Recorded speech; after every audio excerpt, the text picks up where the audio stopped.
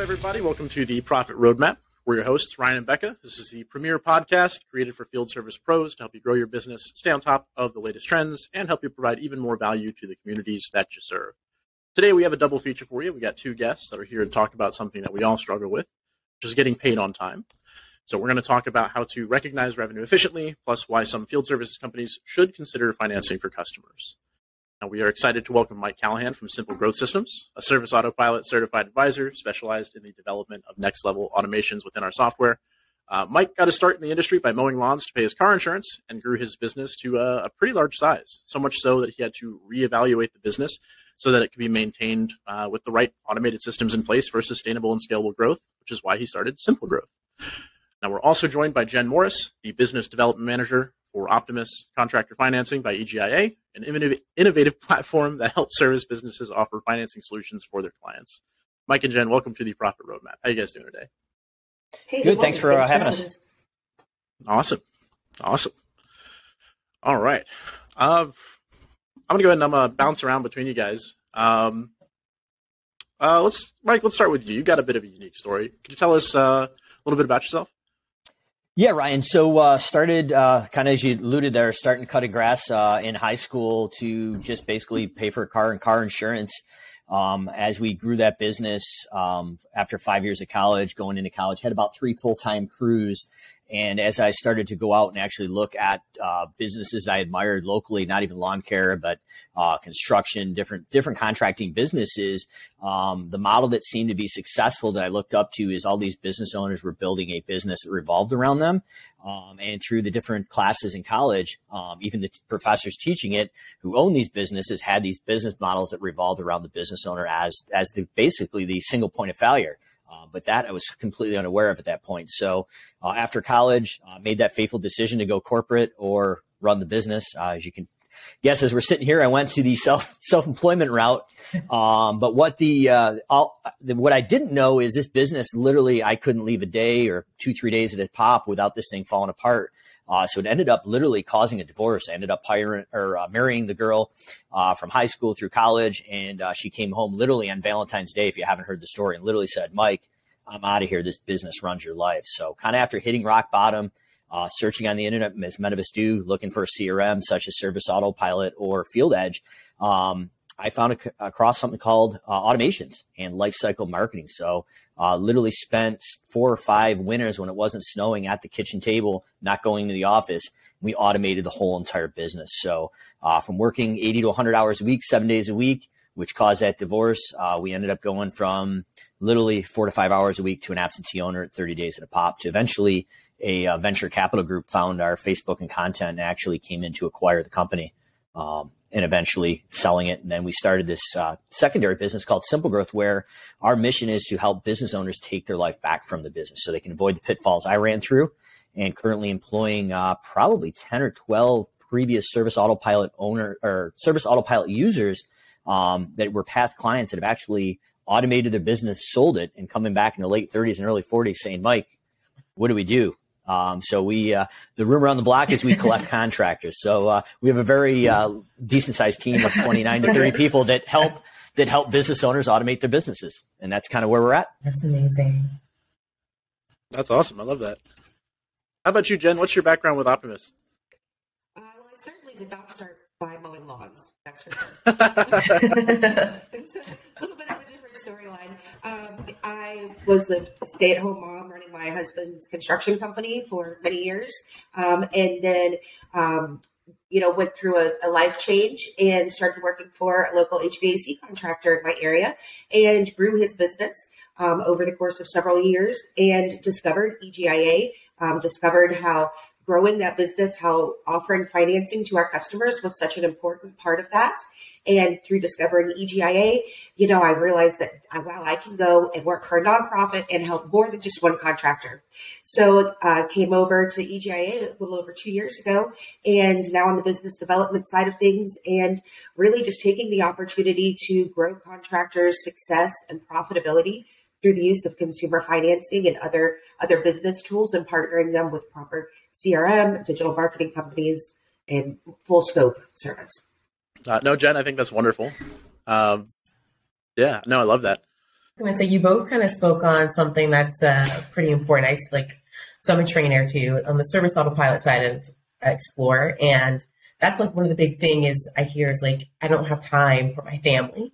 So Mike, I know I've spoken to so many clients that work with you. I know there've been points where some people are like, okay, you need to speak to Mike because you do more than automations. You do a little bit more hand-holding stuff too with like implementation and service autopilot.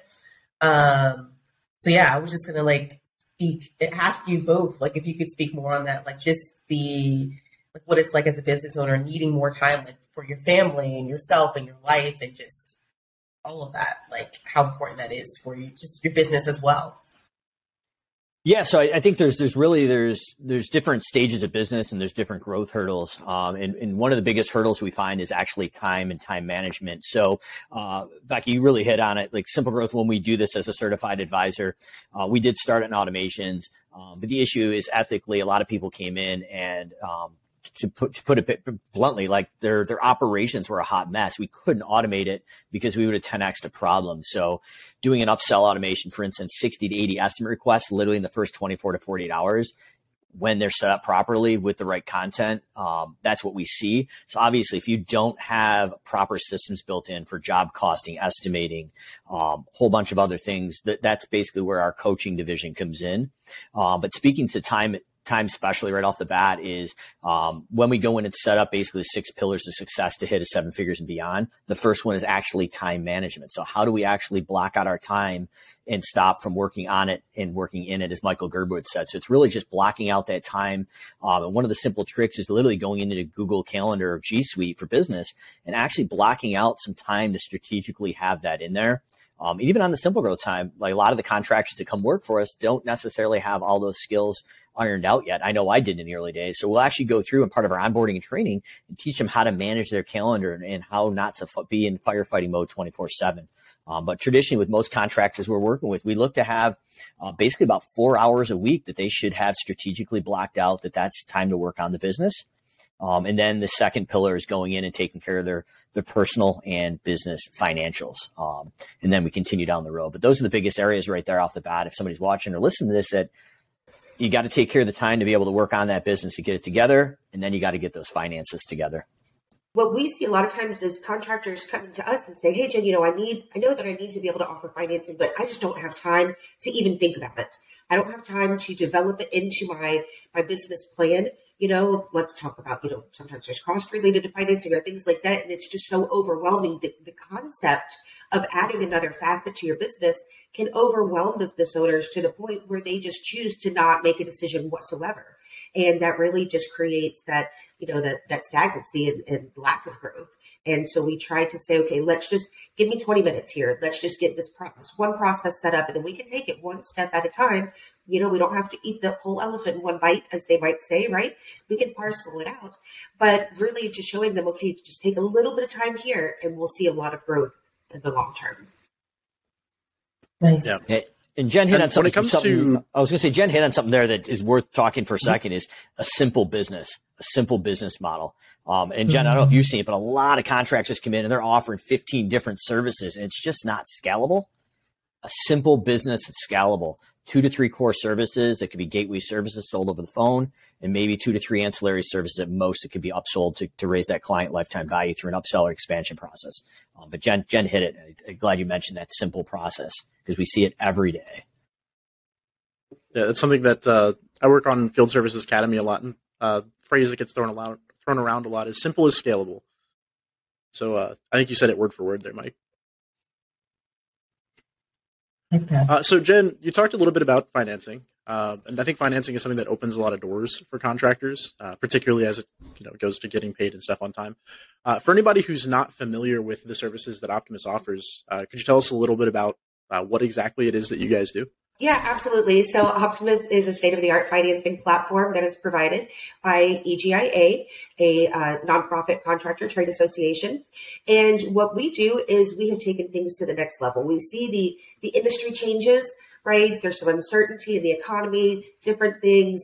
We have other things coming up in contractors' industries where their consumers are going to want to be holding on to their money a little bit tighter. And so by using affordable monthly payments helps to close more sales and increase higher average tickets, because it's easier for our customers to say yes to $120 a month than it is to go find $10,000 or $12,000 to do it, to take care of a job that maybe isn't a luxury, but a requirement, especially if you're in the Southeast with HVAC, right?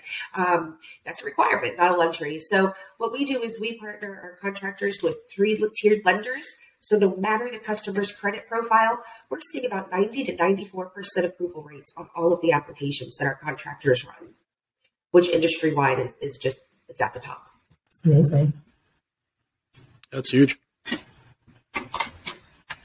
And Mike, chasing out payments is something that a lot of people do struggle with. From an automation standpoint, are there any automations or anything that you recommend to help contractors get paid?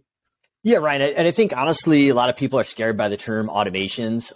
So really not to be self-serving, really in the mindset of abundance. Before you even automate, I think really we need to look at the basics of a business and cash flow, especially in a service business. So if you're looking at lawn care, home cleaning, even HVAC, if you're doing a general service, really the thing is to get a credit card on file. So that's a necessity.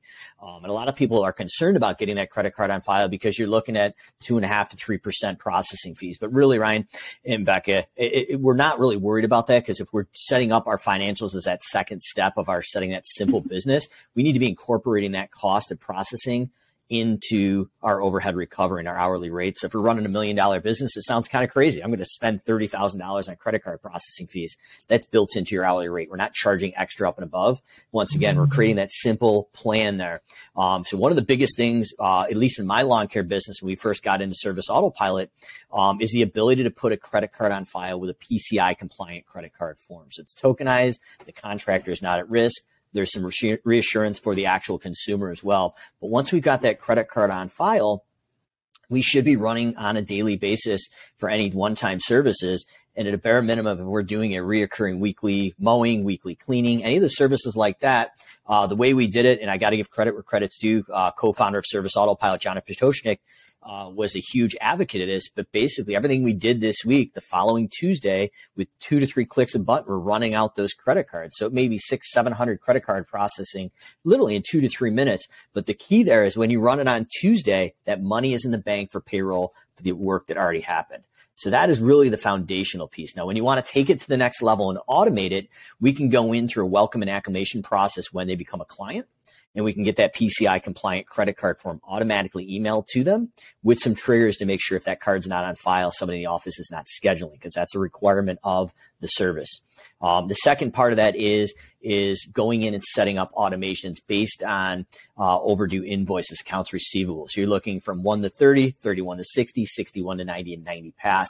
And what you can do is set up pre-built automations based on that, where they're at in that customer life cycle or payment delinquency cycle, and start to escalate that, whether it's text messages, emails, ringless voicemail bombs, or potentially when they get past 90, we can actually have a process that have someone on the hook with a ticket or a to-do to actually send that to collections. So with the automations, it gives each company the ability to set it up however they want to process it. But at bare minimum, if you're past 7 days and you're not running those credit cards each day, we should have that automation trigger somebody to actually pause that service. Because we never really want to get out past that. But that's the beauty of an all-in-one CRM with no multiple system chaos. So SA and several of the other platforms under the FieldEdge umbrella have the ability to have a lot of these features underneath one software, and it triggers off the native statuses where you may have 3 or 4 different softwares. If you don't have that Service Autopilot, that you're kind of doing manual data entry back across, and that's where mistakes happen. So the beauty of the software is everything happens under one roof. Get the credit card on file, and then you follow up with the automations. We had one client, Brian, that just joined SA probably last year, social media influencer. I think he cleared about $34,000 of overdue invoices in the first week of just flipping the automations on. And it goes back to the timepiece. He just didn't have the time to chase his money. He was in the field doing the work. We're like, hey, Brian, you got to get paid here. Let's spend 10 minutes and get this on here for you. So that's the power of the automations. But the main thing is, let's get that credit card on file. Let's not worry about the fees, build that into our overhead recovery rate, and run those cards on a daily or at least a weekly basis. So it's definitely at least especially in Brian's case, as an example, right? It's worth it to find the time. You said, was it 34,000? Yeah, right around 34, 35,000. Wow. Yeah, he posted right in the Facebook group. I won't mention his last name, but I mean, if you look back in the feed, like it literally was legit. I mean, it was like, bam. Yeah. For the price of the automations, it's pennies on the dollar. I was going to say, yeah, break that out into hourly wages, 34K. Yeah. And I think the biggest thing is people are looking at this too. Like they think that automations is going to replace a person. Really what we're looking for is we're not looking to replace headcount. We're looking to replace the repetitive and mundane tasks that nobody likes to do. Nobody likes to babysit, and they just happen. And the cool thing is with automating some of the tickets which used to be to-dos, we can tell everybody what to do, when to do it, and how to do it. And if it doesn't happen, it escalates it to a manager owner to jump in. So we can leverage the power of the software to make sure the systems and the SOPs you have in place happen without you having to babysit it. Because that's when you get 30, 40 employees, you basically become a glorified babysitter unless you have these systems in place. Oh, for sure. Or you have like that instance, like that fear of replacing a person. But sometimes I'm speaking with people, I'm sure you've seen it, Mike, and maybe Jen, probably yourself too, is like someone that does it all. They don't have that office staff. They don't have field technicians. They're doing absolutely everything. So automation is a huge time saver, huge time saver for them. So Mike, are you saying that they should get off of check and cash, get all their customers on credit cards? Once again, simple business. So at the end of the day, at Callahan's, we didn't accept checks. We didn't accept cash. You had to have a credit card on file because once again, now you got 3 different options and 3 different ways to train and 3 different things you have to track. Everything's coming on a credit card. It's coming through Clarent. Everything's Z'd out, and then it goes into your account. And now that's actually made your bookkeeping and everything else significantly, more streamlined. And to Jen's point, like literally we could tie into something like Jen does. If you're the contractor, you can have the link to whatever the application form is going out to the consumer to actually fill these things in. So it doesn't just deal with the internal processes, but you can tie into a vendor like Jen has here and be able to do that as well. So there's a lot of multifaceted things that we look at and how we integrate them. Yeah. Yeah. And, Mike, on our side, we see across our contractor basis that truly there's only about 10% of customers that are truly cash or check buying. We find that about 40% want to put things on their credit card. Maybe they want their Sky Miles points or whatever. But we do find that when contractors offer financing to every customer every time, about 50% of consumers choose to go that financing route. And, when we think about it from that consumer perspective, what are all the different things that we finance, right? I mean, obviously our houses, our cars probably, but when was the last time you dropped $1,200 for a cell phone bill, for a new cell phone rather than putting that $25 a month on the bill, right? I was buying my son new shoes the other day on Zappos and it was like, hey, you can pay $50 for these shoes or 10 affordable payments of, $5 each. I could finance it. I guess I didn't need to, but I didn't want to in that time. But, when we think about it in our society right now, everything is financeable. And so I think for the contractors to be able to take that. Yeah, to hit on Jen, like I'm assuming people are seeing this post-COVID, especially. Everybody's on Amazon, they're on Zappos. There is that finance thing, so it's not an uncommon thing. Same thing with the credit cards, but speed kills right now, so we need to be able to close that in there. So if they have the ability to click a link and fill out that finance form and get pre-approved, what you're doing is literally cutting down that sales cycle, and your competitors may take weeks to actually have that whole process closed in where they're ready to buy. You've given them the financing. It's a simple 1 or 2 step process and it's done. You've closed that sale quick.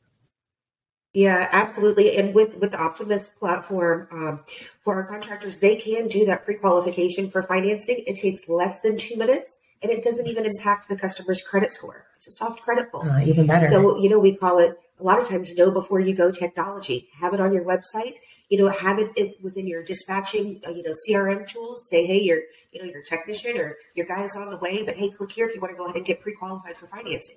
And that way it does cut down on that sales cycle. And, once you step into that customer's home, hey, here's what their potential credit line is, what type of lender, prime, subprime, near prime that they may qualify for. So you're really armed with all of that extra information just, before you even step foot in the door. That's amazing. Definitely makes life easy. Yeah, make life easy for real. So is it like for Jen, like financing, is it typically project work with your contract or reoccurring work, just everything? Yeah, everything. Our contractors, we don't do anything in the home improvement basis. Certainly HVAC, electrical, plumbing, roofing, siding, windows, doors, landscape, hardscape, really anything so that they would have that opportunity. Awesome. Yeah, and Jen, I think the part you didn't hit on there, which I'm sure you're probably thinking about, is like once they've filled out that credit app, you've emotionally taken them off the market because now they've actually committed to it. If they're qualified. I mean, that is literally, that's the key. So with that quick 1 to 2 minute financing option, they've emotionally started to commit to that process. So that salesperson should be able to close them very quickly, and they're technically pre-qualified. So you've overcome a lot of the sales objections or hurdles right there, right off the bat. So I love that kind of integration in that product. Yeah, absolutely. And, from the consumer side, it reduces that anxiety, that stress. If it is I need a repair or something right now, how am I going to afford it? If I can know that in the privacy of my own home on a website, I can get pre-qualified for financing, then I can be like, okay, now I feel more confident to make that appointment, have that technician or have that contractor come out to give me that quote, that estimate, because now all of a sudden that affordability has showed up and it reduces my anxiety as the consumer. So it makes life better on both ends for sure, right? Yeah. Less anxiety, contractors getting paid. You've got options. So if you want to be a cash buyer, yeah, you can be a cash buyer, but you can finance it if you want to, if that's easier on you. Like you said, it takes that burden off. Mike, you're talking about objections, and we were also talking about getting a bunch of credit cards. You said you didn't take cash or check, so it's basically all just credit card and whatnot. So when I talk to contractors about that, one of the objections that I get is like, oh, no one's going to want to give me their credit card. Right. What's your experience with that? Where it's people don't want to give me their credit card, whatever it is. Yeah, part of it is being upfront and actually being a trusted. We're to the point where you get to that conversation. They already know you, they like you, and they trust you. So, great read if you haven't read is They Ask You Answer by Marcus Sheridan. We talk about in that book, or he talks about in that book, all the basically objections or concerns of hiring a contractor. So Marcus owned a company called River Pools and Spas. About the same time I started the lawn care company, and Marcus and I were doing a lot of the same things. So we were producing social media content or Facebook videos, just like we do with SimpleGrowth. And in our different marketing copy, we addressed the consumer's concerns. So let's just face it, before we get to the credit card processing, people don't trust contractors and they don't trust themselves to hire a contractor. There's just nightmare stories day after day on social media, the news. Upstate New York, Rochester, where I live, happens every year. A gentleman just got convicted of like grand larceny, basically theft. He had 100 elderly people who paid all cash for the snow plowing, and he never showed up. I mean, this happens literally between Rochester, Buffalo, and Syracuse. Somebody gets arrested every year. So contractors have a very, very bad name. Well, we made a video about this. We literally talked about this issue for snow removal. And we said, listen, we require a credit card on file. It protects you as a consumer. We use a PCI compliant form, our credit card thing. And basically we're protecting you. And there's a benefit to this. But we're addressing those concerns up front of compliancy and security before they even ask it. So literally, as part of our marketing content, either long written or videos, they're absorbing this, and we're addressing all their concerns up front. Very similar to a lawn mowing example. The biggest concern in my market is what happens if it rains, or what happens if the contractor doesn't close the fence gate behind him. All of our copy is addressing those service-specific concerns up front before they're ever addressed. So traditionally, by the time they get to my office or a virtual assistant, those questions are already answered. And really, it's a hard, right now, even with SimpleGrowth, you pay with a credit card or you're not a client. And that's just the way we operate. You introduce cash or checks, a lot of times that's going to require the business owner to actually go halfway across town to pick cash up. Your time's more valuable doing other things strategically and visionary than running halfway around the town to grab cash. But it sets the tone also in the business, I believe, that, and from the consumer end, that we're doing things on the up and up. We're not paying cash payroll. We're not dealing with cash. This is a legit business, and you can trust us. Nice. So I was going to actually piggyback off of that question that Ryan asked is, what if you have like an existing customer base, and it's for both of you, Mike and Jen, like and they are used to a certain way with cash or check. How do you, like, I have a lot of people that I speak to, they're afraid to tell their clients, like, hey, we're doing this new process. We're doing cards only or financing and all of this. Like, how would you say that tips are to talk to their existing customer base and like getting them through that transition? Yeah, Jen, I'll let you answer that one first if you got some feedback on it. I think that it really just goes back to a lot of what Mike was talking about with have you built up that trust and your brand management, right? So if they trust you and say, okay, we know this, and they know that you're moving into a different direction in order to help protect them and their fellow consumers, then, to me, it really shouldn't be that challenging. And if we think about it, if we have customers that aren't willing to change and grow with us, then we may have outgrown that customer base. There may be a different consumer marketplace for where that business is headed, would be my 2 cents. Yeah, I guess I'll kind of open up with the biggest mistake I made is I didn't rip the Band-Aid off. So the first year we did it, we gave them the option to do credit card, obviously no cash, but check. And if you're grandfathered in, you could still pay by check. Everybody knew it had to be credit card. That created Tammy in the office, who actually is still running finance for SimpleGrowth.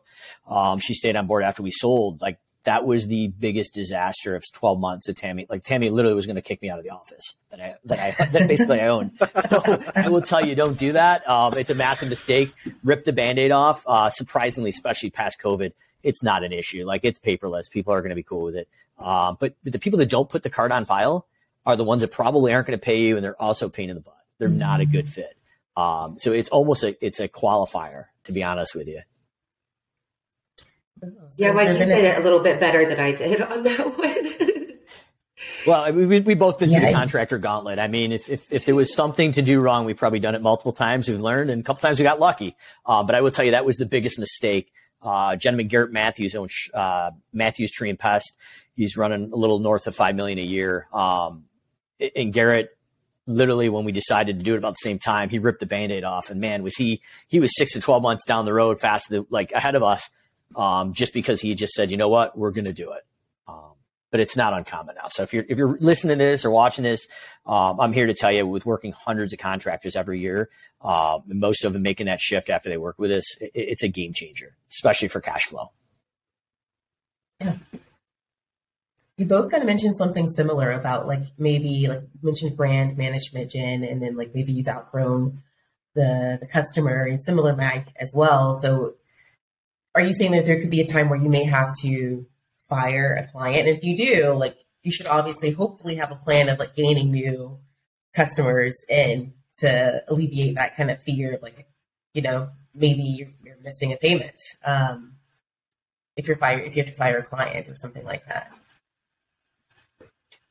Yeah, so basically, as you scale that business to hopefully 7 figures and well beyond, what got you there is not going to get you to the next level if you're looking to go to 5 to 10 million and beyond. And depending on HVAC or design build, a lot of that is there's a lot of product built in there. But I'm just talking strictly labor, $1 million and beyond, because a lot of times there's misconception. I've got this $15 million company, but 70% of it's product. You really don't. I mean, you do, but you really don't.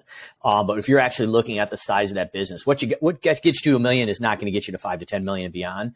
So that is part of the scope. So even at SimpleGrowth, what got us to $1 million here, as we continue to go well past that, some of our service offerings, we literally eliminated 4 to 5 different offerings because they were not simple and they weren't scalable.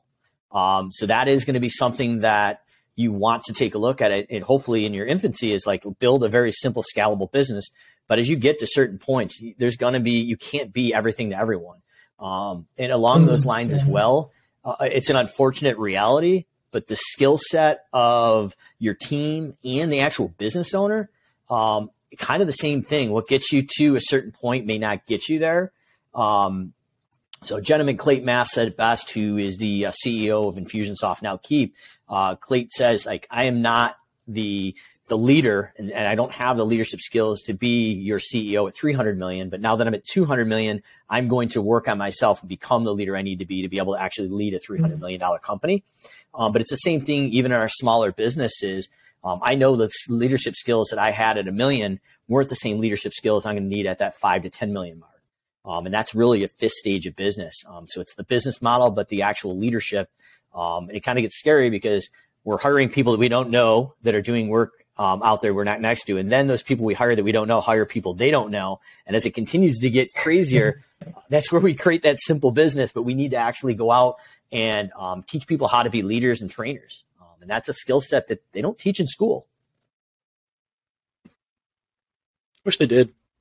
They should. We got a 5-year degree for basically time management, how to mix in some partying with some school. That's about it.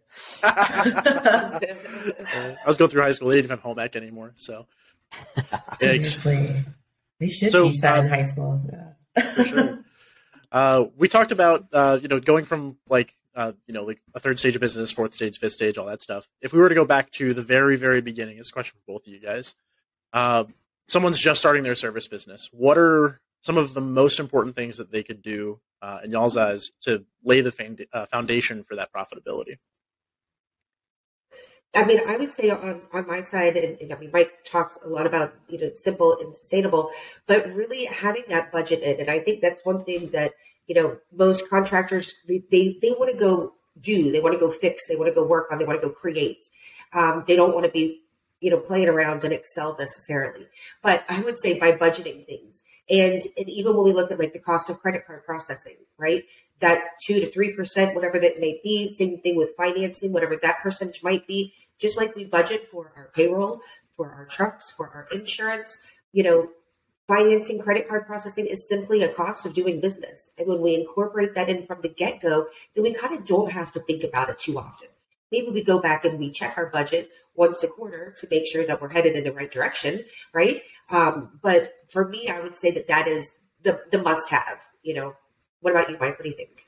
Yeah, I couldn't agree with you more. I would say, for instance, like one of the talks I did was like 350, maybe 400 people in the room. We talked about just literally knowing your break-even cost. Like, what does it cost for you to operate before you make a profit? And it was a safe place, and everybody was pretty honest. And I will tell you, 85 to 90% of that room raised their hand and literally said they had no idea what it cost to operate their business. And we look at it and kind of break that down. But the scary thing is I like to look at it as 3 ways we estimate, right? So first one is market-based pricing. So if we're looking at an example of lawn mowing, we go out and we look at that lawn, we're like, oh, my market is charging $55. That's what I'm assuming. Obviously not the way you want to do that at all. Run from that.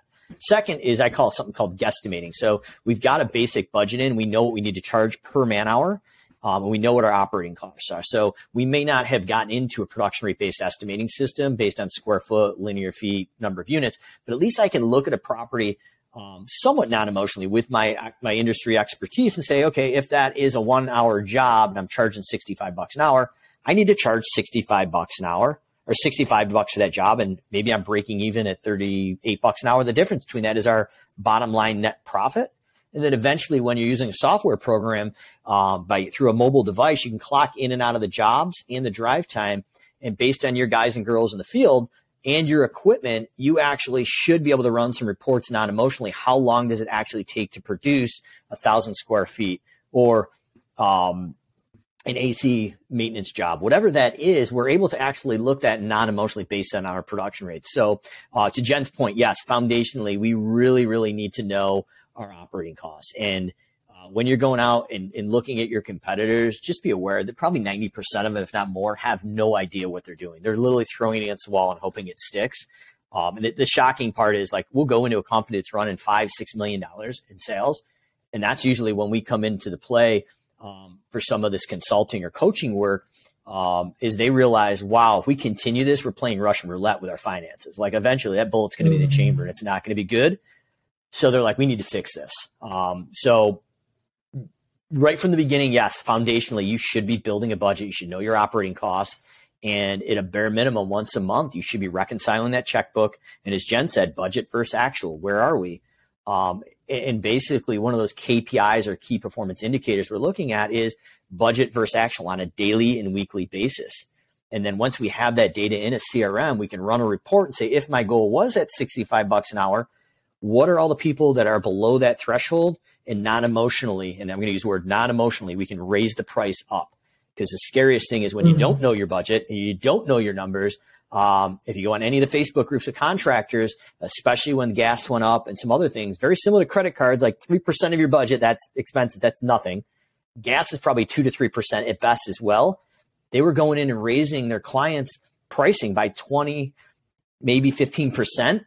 And what they did is alienated their most profitable clients, because you got clients in there that are making $100 an hour. If your goal is only 65, leave them alone. Just raise the losers up to the minimum, so you're hitting your hourly goals.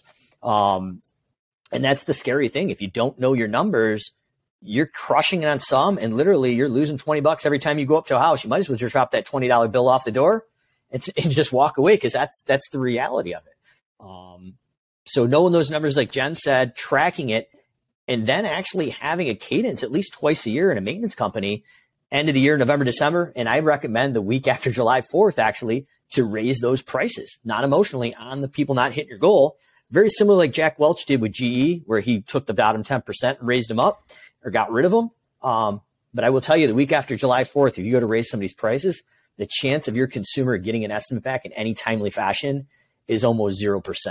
So that's when we raised our prices. And even if it was a significant price, most people didn't leave because there was no other option. You said a word you threw around a lot there was non-emotionally, right? Yeah. I want to draw the distinction that non-emotional doesn't mean detached, correct? Well, maybe there's a balance. Well, I mean, Ryan, what we did is in the early days when we had to actually export our reports out of Service Autopilot. Now it can be done in a product that's bolted on called Logi. But I would actually print it out after I ran the export, and I would hand it to Tammy. But when I was doing the mathematical calculation, and there's actually a video out there of it, I actually would highlight the client's name and address in black so I couldn't see it. And I didn't know the pricing. I gave it to her. So yes, actually, to an extent, it's non-emotional financial management, but it was detached, because if Mrs. Smith, my first client ever, which actually happened, we had to raise it like $5-6 a visit. And Grace was her name, a great lady, lived in the back. But it was interesting because we were making money, but she added a bunch of trees in the back of the house that I was unaware of because I wasn't on the crew anymore. But that's what caused us to be less profitable. So really, it's business is business. I don't think anybody on this podcast here got in to work for someone or started their own business not to make money. It sounds self-serving, but that's why we're in business, to provide shareholders wealth. And if you're owning a business, there's stress and there's time and there's sacrifice from your family. So yeah, I really think it's non-emotional, almost detached. Like you've got to hit these numbers. I like that. Thanks for clarifying on that. Yeah. Yeah.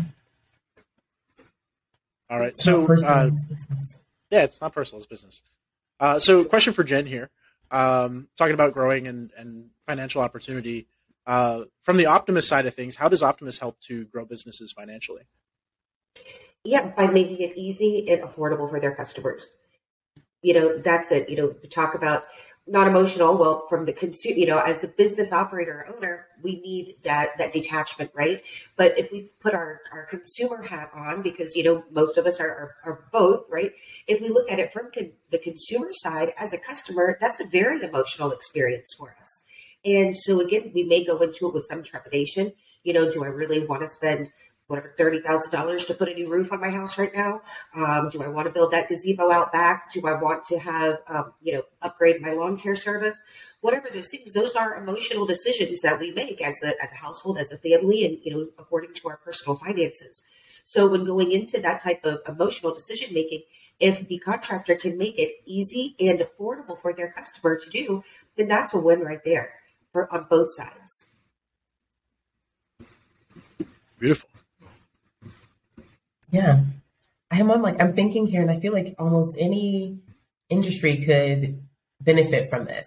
Is that right? Because I know we've mentioned HVAC, but I feel like almost any service industry could really benefit from something from OPTIMUS. Yeah, exactly. If I want to get my pool repaved, if I want to put that gazebo out back, whatever, if we're talking about, home improvement contractors primarily. And so with that, the easier that they can make it affordable to me, the more likely I am as a customer to say yes, right? When I go to Google, because that's probably where most of us begin our shopping experiences now, and we go and we want to see the reviews. We want to have a sense of trust in that contractor before we even make the first phone call. And so the more easily that they are to be found online with the great Google reviews and, oh, great, I can get pre-qualified for financing right there from their website. Great. I already have a sense of that emotional attachment now, as we talked earlier about, to that contractor, to that experience. It is going to be easier to get my buy-in. Yes. Oh my gosh, I'm so glad you said that, because that's usually what I do. Like, my first thing is I'll go on Google, or I'm a Yelper. I look at reviews. Like, if I can't find your business online, I'm really less likely to even go with you, because you don't seem legitimate to me. So that's a huge thing. You're right. Yeah. Online presence, brand. Is that something you help a lot of people with as well? Like, as far as like, not just the financing, but like your brand, what is your business? How do you get yourself out there? Yeah, absolutely. And so while we focus primarily on that financing side, we have partners such as FieldEdge and some digital marketing partners that we work very closely with. And to have that integrated partnership on our side, right, on that vendor side, to supply for that contractor, it just makes it easier for them. Again, that same, if they trust us with their financing, they're going to trust my recommendation that FieldEdge is a great CRM. They're going to trust a digital marketing partner that I recommend, because they know that we have that close bond. And so I think that those are important, as vendors, even to look at it, to be able to offer good things, just like I may ask my HVAC contractor, hey, do you have a plumbing recommendation if they don't do it? Do you have an electrician recommendation if I need it? So all of those things, I think, from the contractor community, building that network up as well helps with that brand recognition and management. Yeah, and that's huge. One thing you hit on, Jen, there too, is that having the ability to fill that out on the website. So basically the term they call is zero moment of truth. So that's when you actually know your lead exists. And Becky, you hit on it. On average, 20 to 25% of that buying decision actually happens before the contractor or business owner actually knows that lead exists. So if you can go out and have that social presence, you can have the link on the website to get pre-approved. All those things are happening before you actually have that interaction with that person. So once they submit that financing, then you know that lead exists. But that zero moment of truth before that really is a key area where we need to go out and provide free and valuable information and continue to build those leads and brand awareness to actually get them to know, like, and trust us. Because believe it or not, like 20 to 25% of that buying decision, you don't even know what's happening before they actually contact you.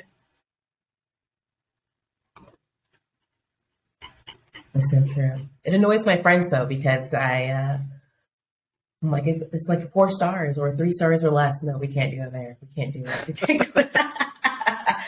But seriously, I do. It's you, like both of you mentioned it. Like, I read thoroughly through reviews. I look at the positive and the negative.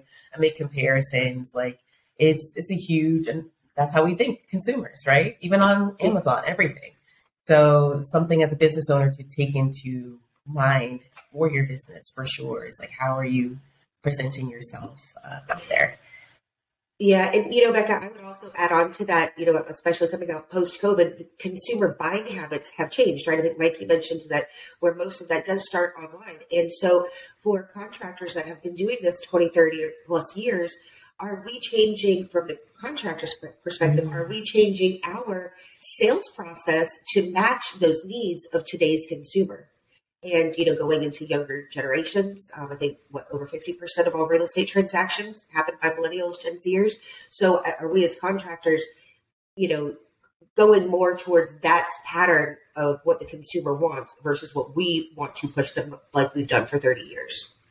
Most are not. I just replaced the roof and the siding from a massive hailstorm. And Eugene was an awesome sales guy, but he wanted to meet me 5 times. I was like, send me the electronic copy. I'm going to click and sign. I just need to check this off my checklist. So he lost 2 sales in the cul-de-sac down the street that I'm looking at right now, because literally they were younger consumers and they would not tolerate it. So if we haven't adopted the new buying habits, we need to, because that shift has already happened. So the contractors that are winning are going digital. They're having electronic signature. They're going to have the online financing. They're going to have the PCI compliant credit card forms, and speed kills. If you're not fast, someone else is going to close. So we need to be able to have that hopefully 24/7 off a website with eventually some AI built in, and that technology is coming. Well, it's already kind of here already.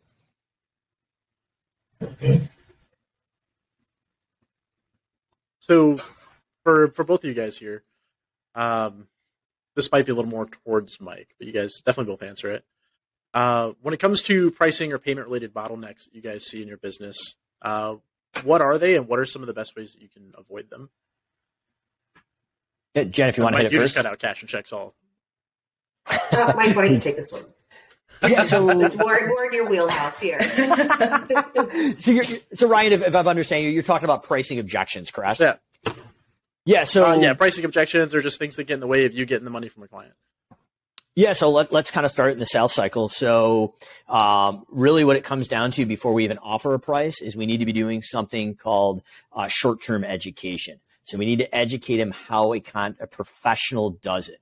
And what we're doing in a real basic example like lawn mowing is we may be educating him around how to sharpen the blades, how to balance the blades, proper mowing height for that time of season. Most people think as lawn mowing is like the chuck in the truck. Anybody can do it. We're actually providing value of what a professional is going to do to that specific service. Okay. And then we talked about sales and price objections. We don't trust the contractor. We definitely don't trust ourselves hiring them.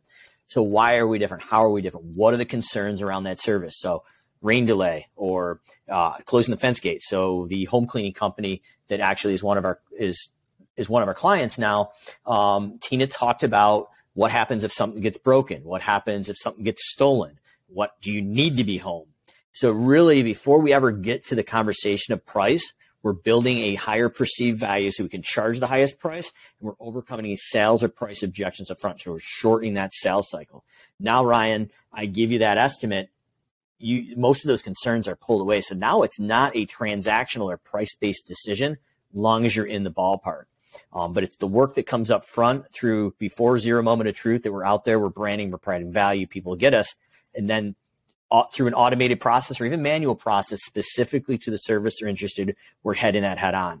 So what I'm telling you is basically you can be probably the highest charged price person in your market, as long as you're providing the value. SimpleGrowth was the first to market with automations. We set the price, we set the terms of the game, but we were able to fulfill on it. We were able to educate it, and we were the leader right out the gate. And everybody kind of followed suit on the pricing, as you see in like other service business. People charge literally $100 less an hour than we do. We're still growing at 40 to 50%, but we're having that process. So two different industries, same exact thing. Sales are sales. Now you get to the question of the payment part. This is the way we operate, and this is what we do. And if it doesn't fit our model, then it's not scalable. It may get you to 250 to $500,000, maybe $1 million, but it's not going to get you to scale beyond that. So it's really a determination that you got to build from the beginning and stick to it. But if you have 5 different payment options and different options, that's really tough for a virtual assistant or an admin to follow. So it's really, there's no choice. That's how we operate. And we used to do different installment plans for $7,000 to $10,000 essay setups and deep dives. And now it all has to be prepaid and 50% deposit. And that was a concern out the bat that may affect us, but really it didn't at all. But it helped with cash flow. And then you avoided all the delinquent payments. So we'd love to hook up with somebody with Jen. So if somebody doesn't have the ability to pay 100% up front, cool, finance it. That would be an awesome option. But we haven't been able to find that type of vendor yet in our software as a service ecosystem. Perfect. I think that's a pretty good segue. So Jen, if somebody's not using Optimus right now, how do they get started with you guys? Yeah, absolutely. So if they are not currently financing, it would be like a contractor that says, I don't currently take credit cards, right? Again, we have to giddy up to the times here. But with Optimus, I mean, again, we give a 3-tiered lender approach so that we see approvals across all consumer credit profiles. And enrollment with Optimus is very simple. It's about a 15, 20-minute online application, of course. Again, we want it simple and streamlined is kind of our theme around here. And so do that, go through the onboarding process. One of the great things about Optimus is that there's no cost to enroll. And there's no cost for any ongoing training and support that either myself or somebody from my team provides. And so we go out, we do on-site trainings, we do virtual trainings, and we really are there throughout the life cycle of that business to be the experts in financing. as contractors, you guys can go out and be experts in lawn care, house cleaning, HVAC, whatever the case may be, but let us be your financing partner. And as a true partner, because again, we're not the lender, we are a nonprofit, we are able to really guide and help coach you along the way. And if we need to make some modifications, right? If it's shoulder season, we need to throw some more aggressive financing options out there, then that's what the Optimus team is here for, to really help you and say, okay, again, now we're going into our busy season. Great, we can scale it back and maybe just offer bare bones, and we know we're still going to close those jobs. So, we really take pride in being that finance expert for our contractors. Love it. I do too. No, I was like, it really hit on because I've seen like those people that I've worked with where it's like, you're giving so much power to your clients. Like, it's like, okay, you can pay with check or cash or this or that. It's like, you're giving them more power over your business. It's like, you need to make it more simple, the whole process that I'm hearing, like just make it all simple, to streamline this and get paid faster.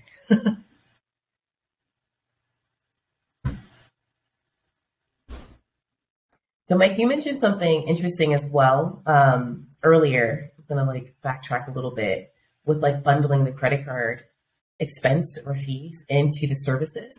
How often should you be looking at that? Because, so oftentimes people will do that after the fact on the invoice, maybe bulk add another fee, but adding it up front just can eliminate all that backhand or back-end process and mistakes that can happen commonly if you have to do that manually. Yeah, so the consumers, A, is not used to it. B, some states, I believe it's actually illegal to charge that on the invoice. So those are some things we want to look at. But if you're going to Amazon, there's not a credit card processing fee at the end of that. It's all bundled in. So it's minimal. So it's about 3% ballpark on a credit card processing. And we should be going in at least once a year. So going into 2023, end of December, we should be looking at our operating cost per man hour. And if you're a larger operation, it's per division. So if you're doing maintenance and construction or design build, those hourly break-even numbers are going to be different. So if it's a larger operation, you want those financial numbers per division. But if we're going to do credit card processing, predominantly, you're not going to do that on a larger ticket item, like a roof or siding or design build. That's where Jen would definitely come in and her product there. Mm-hmm. But if you're doing like weekly lawn maintenance, that's probably something that somebody's not going to finance. But we need to build that 3% into that right off the bat. And that's just incorporated in your hourly rate. And it's just that easy. It's not emotional, but the consumer doesn't know. Yeah, exactly. You absorb it. Right. Yeah, that's right. And, we see that if we think about it, again, we put our consumer hat back on. If we go shopping at Best Buy or Lowe's or whatever, I don't say, okay, I want this TV. Oh, are you going to pay your credit card? That, now it's a different price. Whether you pay cash, card, or finance, right? Because maybe you see a 70-inch TV that you buy because it's 12 months same as cash versus the 60-inch that your wife said you were allowed to come home with. That might be, hey, honey, it was 12 months same as cash. I got that, that TV for us. But we know that cost of the financing, the credit card, anything is across every single product in Best Buy, in Lowe's, right? It's, if I go buy a candy bar for my kid at the end of the day, then I know that there's a portion of that is going to pay for someone's 12 months same as cash 70-inch TV. So it's just, and if we think about it as a contractor, we incorporate that price into the cost of every single product and service that we offer, just like payroll for insurance. Yeah, the world has already kind of gone that way, so we should join them instead of taking a hit for it. Mm-hmm. No, I was going to say, this is great what you guys are doing here on the Profit Roadmap. I love the fact that we're bringing education to contractors. Contractors literally traditionally are really good technicians. As Michael Gerber would say, a lot of us are technicians on entrepreneur seizures. We are really good at doing the work. But unfortunately, a lot of us learn the hard way before we go out and actually get an education. So the ability to go in and pop in some earbuds when you're out in the field and actually get this education is huge. But that's the thing that why I'm so passionate about what we do is we've been through some really good times. We've been through some rough times, and we got some of it right, but some of it we definitely didn't. But that's the beautiful thing of the Explore community and bringing people in like Jen and you guys here. It's a safe place for us to actually help talk to each other and actually educate each other. Because let's face it, being an entrepreneur, it's a lonely place. It's like you're stuck on an island and you just think you're the only person who doesn't know their operating costs. You're the only person who can't go out and figure out how to get things financed for your consumers. This is a great resource for people to actually go out and get that support and understand that there's hundreds, if not thousands of other people at the exact moment going through the same issues you're having. And that's the scary thing with owning a business. Nobody will actually go out and tell you how to do it. And the stuff they're teaching in school is outdated and not accurate. But places like the SEC Edge conference and the podcast here, it's just a great resource, and I appreciate you guys providing it. Happy to. Absolutely. It's our pleasure. You mentioned something also with, I think you both mentioned, Jen and Mike, like around knowing your numbers, budgeting, all of that stuff. And like, if someone's listening in and there's someone that doesn't even have any of that, has no idea, would you say the best place to start is getting a software, getting something like Service Autopilot or FieldEdge, getting into groups like Academy and things like that, because you have to start somewhere, right? To kind of figure out that end game with, you know, pricing and invoicing and how much you should be making, you know, at the end of the day. Would you say that's kind of like a good start?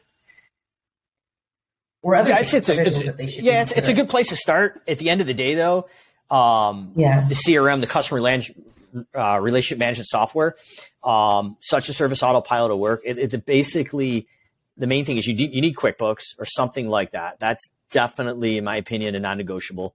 And then you would like it synced possibly with a two-way sync like we have with SA into QuickBooks Online or desktop. I think the biggest misconception, though, is that your finances and your basically your taxes and your budget happen inside that financial software like QuickBooks. The estimating, the job cost and reporting happen in that CRM. So they kind of got to come together and play out. So we need to know how many hours in the field are production, how many we're estimating, and admin work. But we really need to be able to define those two and actually drive it in. Most companies are looking at it, especially HVAC probably as well, it's a Morris system, a multiple overhead recovery system. And what you're looking at is we tackle your labor, we tackle your G&A, general administrative costs. That's those fixed costs, whether you do one job or 100 jobs, that's going to be fixed costs of the office, insurance, things like that. And then your third piece is going to be your equipment. And going through a process like that, it allows you to basically have set hourly rates for more equipment heavy jobs versus more labor heavy jobs. And we'll have a non-emotional way to go in and set an hourly rate with a break even per division. So they all kind of play in together.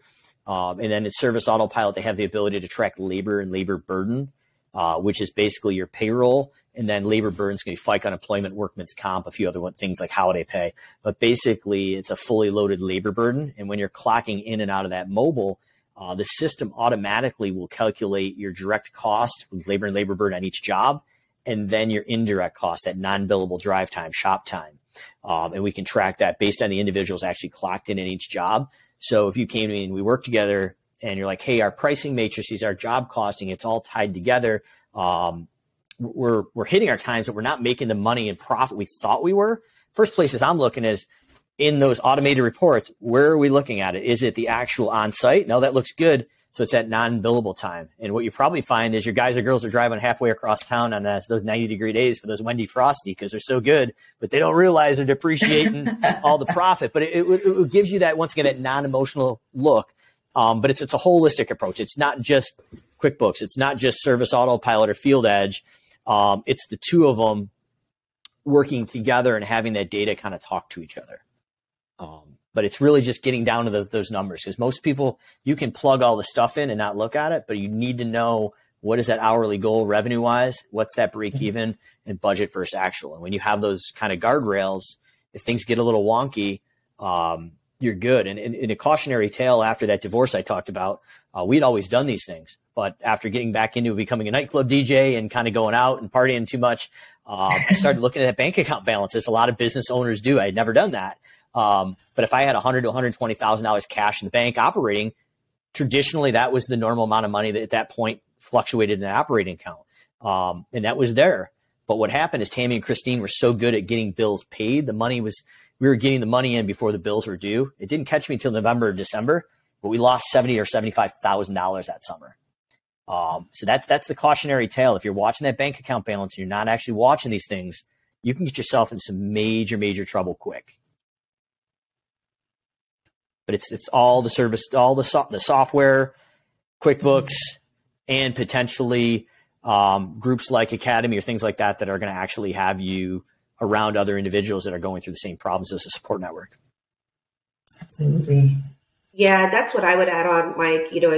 Exactly what you just said. But then I think that community relationship with, there's so many different groups out there and training organizations and, podcasts like this where they can go and feel like they're not alone, that it's not, because that can be a little inundating to be like, wait, I need QuickBooks and I need what? And I'm already confused. What did you say? So when you go and you have that community of like-minded professionals and entrepreneurs to really be able to fall back on and to learn from some of their pitfalls and their successes, then having that community relationship really, I think, is what gives a lot of contractors that push to say, okay, I'm going to take it to the next level. I'm going to increase my professionalism and my brand identity. And I see what this guy over here did and how successful he was. If he can do it, so can I.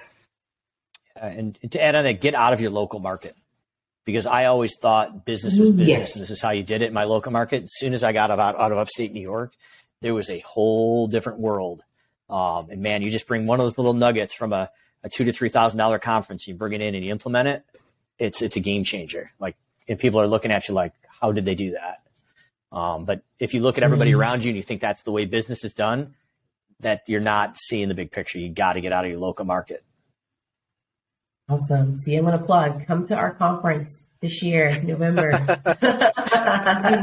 Meet other people. Maybe you get to break maybe it'll be crazy enough to put me back on the main stage for 6 years straight here. So it'll be crazy. I'd do it. You got my vote for sure. So Jen, I have a question for you as far as like, we may have touched, I think we've touched on this a few times in a roundabout way, but like a service business that uses Optimus, like how do they present that to a customer? Does get them signed up? Is it as simple as, hey, do you finance your phone? Do you finance this? Like, how do they get that buy-in? Yeah, and so we handle all of this training for them to help them to incorporate it into their sales process. One of the things that I love most about Optimus is the flexibility that it provides to a multitude of different contractors and multitude of different types of sales processes. But, I think one of the easiest analogies that I can think of is, when you go to buy a new car, right? Even if you walk into the lot or you're shopping online for your car, right? Do they say, or watch a car commercial even, they say drive off the lot for $200 a month. They don't say come to the lot with $80,000 in your pocket, right?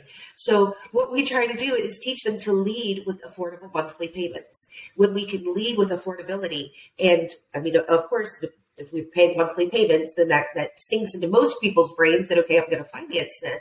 But so if we teach them how to, know what based off of different types of financing plans, are we offering 12 months same as cash, or are we putting them in a low interest, longer term loan? We can still calculate those monthly payments. And when they go into that sales process and say, hey, here's what we can do, we can put your new roof on for $300 a month, or whatever the case may be, then I think that's really the starting point. And then again, just making it simple, saying, hey, here's our application. Well, I know diagnose your system. You can just fill out this application from your own device. 2 minutes to pre-qualify, less than 10 minutes, start to finish. So keeping it simple and really just leading with those affordable monthly payments. And I've noticed that's a trend for this episode is just get in front of it. Get in front of it. Get the information out there. Mm-hmm. It's going to make life easier just for that whole sales process. On that note, right, for financing stuff, Jen, you kind of mentioned this earlier, talking about TVs and what you might come home with if you have financing options. When it comes to upsell, do you guys have any techniques around that kind of allow us to go into that? Like, if I can finance something instead of paying cash for it, well, now I might get something better instead of just what I thought I could afford. Yeah, 100%. Typically, what we see on about 70% of our applications is that the consumer is given a higher line of credit than what the actual cost of the job is. So that gives that contractor that ability to say, okay, if it's HVAC, are we adding in indoor air quality? Are we adding in, no matter the market, a 3 to 5 year maintenance program, something to help create that sticky relationship with the customer? And again, we're changing that monthly payment by maybe $5, $10, $15, keeping it affordable. And that customer is getting more solutions than what they thought they could afford. And on the contractor side, you're selling higher tickets. And so you're making your profitability there as well. Perfect. This honestly makes me want to look around my house to see what we need to get fixed right now. I'm depending who uses Optimus. Yep. We're Seriously. Just getting a roof after Hurricane Ian. So, yeah, Becca's on the other screen yelping right now. I know. My Google review. It's a problem. It really is a problem, but it's okay. Oh my gosh. Ryan, if I could hit on your question there with Jen a little bit, not necessarily on the financing, but kind of upseller expansion plays. One of the biggest things we also see is a mistake that I made, at least in the beginning of the year, early years, is we try to sell everything to everybody all off the bat. Really, it's simplicity going in to be able to create that expansion or upsell play. So when it comes right down from lead acquisition, we're going out and literally casting a digital net through digital marketing across the whole entire service area. And then we would go to offline marketing to actually fill route density. But that's kind of the set of bringing them in. But when we actually go out and actually acquire that lead, a lot of contractors are really looking to sell everything at once. What we're going to recommend is you sell these gateway services. These things that can be closed over the phone by an admin, virtual assistant around the world. It doesn't matter. But it's literally something that can be done through satellite imagery or basically a phone intake form. So lawn care is really easy, satellite imagery, turf square footage, linear feet, home cleaning, really through a phone intake form. Home square footage, confirm it on Zillow very quickly. That's open on another screen. How many people live there? Debbie Sardone, one of the influencers in the cleaning industry, calls it a dirt code. But literally number of people, pets, bedrooms, bathrooms, and you're able to give a live quote right over the phone. So we're selling the quick services, lawn care, fertilizing, perimeter pest right over the phone. And we go in and about 30 days later through an automated process, we kick in and sell additional expansion or upsell opportunities there. But what we really want to be looking at is thinking about how do we create that simple business and how do we actually create a process where we're not running all different types of equipment and different SOPs for each type of service. While we're doing a simple example like lawn mowing and fertilizing, we can do the mowing and then we're going to upsell fertilizing, perimeter pest, fire ant control, anything that can be done in the same truck with adding a couple $100 worth of equipment. What we've done is now taken a client lifetime value of say $2,000 and ramped that up to maybe $4,500. But the cool thing is that non-billable drive time now is being eliminated. So it's even more profitable because you're doing the service while you're already there with basically the same equipment. And that's where we see the success going in there. But really, that whole thing, speed kills. If you're too slow, you're not going to win. Get them off the market non-emotionally and then upsell them. But if they're asking for 3 different services like lawn mowing, fertilizing, and say mulch install, well, let's sell the gateway services that we can measure online, close those, and then say, cool, within 2 business days or so, we'll be out to actually measure that property and get a specific price for the mulch. And if you can see it on satellite, you can at least give them a ballpark range, because what we want to do is just get them emotionally off the market and stop shopping you. Because literally, if you don't pick up the phone or you don't get them instant gratification like they have on Amazon and all these other post-COVID buying habits, they're going to just literally go down just like Becca. They're running down Google or Yelp and just like keyboard heroes. Who's going to answer the phone? I need to get this off the checklist. So that's the key to success right now in this post-COVID world. Even pre-COVID it was, but now it's been accelerated. The younger generation, even like my parents in their 70s, are expecting that instant gratification where originally they'd be cool waiting a week to get an estimate. They're not anymore. Mm-hmm. No, that's true. Like, I don't like having so many choices. It's like overwhelming. So if you can sell me and it's reasonable, it's affordable, and yeah, like. And man, if they've already gone online and filled out that finance form and they're ready to approve, exactly. It's not it's even better. It's not really price sensitive. Yep. And with lawn mowing, within $4 to $5 a visit, or fertilizing, or even even a couple $100 with a larger ticket item, it's not going to matter. That speed is what they want. They just want to get it done. Absolutely. Yeah, people are willing to pay more for more sustainable products now. They're willing to pay more for that instant gratification. You know, I mean, Instacart has changed my life. I don't even want to go into a grocery store anymore. And I'm willing to pay for that convenience, right? I can just go to my back porch and pick it all up. So the consumer habits have certainly changed. So that's so true. If you ship, my mom's, she loves Amazon Prime, so everything's delivered through Amazon or Grubhub. Post is the post-COVID kind of world. You have to grow with it. You all have been saying this whole time. We have to learn to adjust our businesses, our practices, our processes to this new world we live in. Yeah, and it's gotten so much to the point that they will just literally drop it off at the door. I don't even have to say, hi, how are you? Are you having a good day today? I can go get after they're down the driveway, so. Yeah, and the consumer doesn't want to talk to us. So two-way texting, messaging over Facebook or other social platforms, we can't force the consumer really to go and buy the way we've always wanted them to buy or the way they have in the past. We've got to adapt and get ahead of that. So customer payment portal on SA, which is service autopilot, two-way texting, those things are really, really important to be able to do that. And that the ability to actually go on and get 24/7 quotes is really the next shift that's happened in most industries before the service industry. I'm seeing that pretty much everywhere. Is like no one wants to talk on the phone these days. Like I was talking to somebody about it the other day. It's like I can't remember the last time I ordered a pizza online. I'm on phone. It's all online now. Yeah. Everything I do is online. Going to the grocery store, I can Instacart it. It's easy. So it's not necessarily going back to what Mike was saying and just kind of looping it back around. It's not necessarily casting the widest net. It's getting the net in the right spot and then enhancing it from there. Know your target audience. For sure. Mike and Jen, thank you for being guests on the Profit Roadmap podcast. So any closing thoughts? Like Mike, if people want to learn more about you, Simple Growth, where can they find you? What are your social medias, email, all of that? Yeah, probably the best way is our website, simplegrowthsystemswithanas.com. Check us out on Facebook, really in the mindset of abundance as well on the website. There's hundreds, if not over 1,000 videos now. We will literally just show you how to do the things that you're asking how to do. And if it's something you're going to do yourself, great. If you don't have the time or you don't have the skill set or just don't want to do it, reach out. We're here. But really, after all the things we've done in the business, we're really here as a resource to just help people. Making the money part, and that is just an added benefit that comes along. And then hopefully we get to see everybody at SEC 2023 coming up here in Dallas in November. Looking forward to that as well. My team and myself will be there for sure. So Becca, Ryan, really appreciate you guys, what you're doing here for the industry. And thanks for having me on. Glad to have you. Thank you. Glad to have you.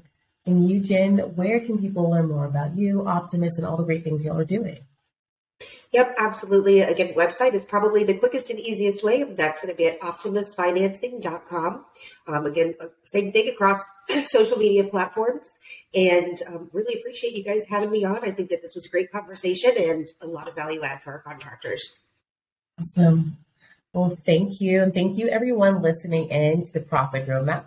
And please remember, you can listen to us on all major streaming platforms, including Apple, YouTube, Spotify, and more. And please be sure to visit our website at serviceautopilot.com/podcast to get the links to the topics we discussed in today's episode. And if you have questions or guest recommendations, if you want to be on the show and chat with Ryan and I and just have fun, email us at profitroadmap@explore, that's explore with an X, XPLOR, technologies.com. If you enjoyed today's show, please tell a friend. This was Becca and Ryan. You all have a great one.